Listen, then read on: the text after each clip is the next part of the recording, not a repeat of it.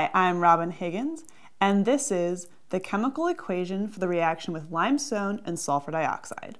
So, when we talk about limestone, what we're really talking about is a mineral called calcium carbonate. And we draw it like this for its chemical equation. So, when we talk about sulfur dioxide, we can represent that as SO2.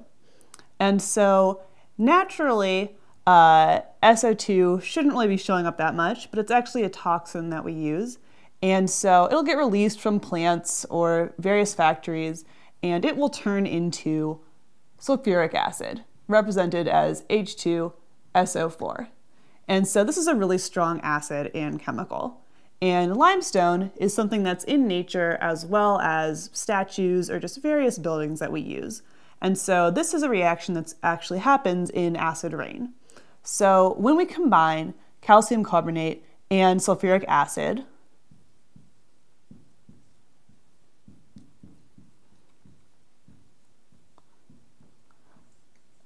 it will actually react and create ions. So the ions that we make from this reaction are calcium, 2+. We've got some sulfates, we create water, and we create carbon dioxide. And so this is all well and good in the chemistry lab, but you can see that when we add sulfuric acid to calcium carbonate, it really degrades it and changes it completely.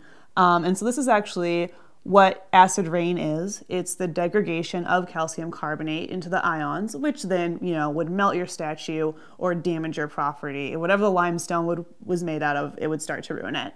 And so that's pretty much the reaction. And I'm Robin Higgins, and this has been the chemical equation for the reaction of limestone and sulfur dioxide.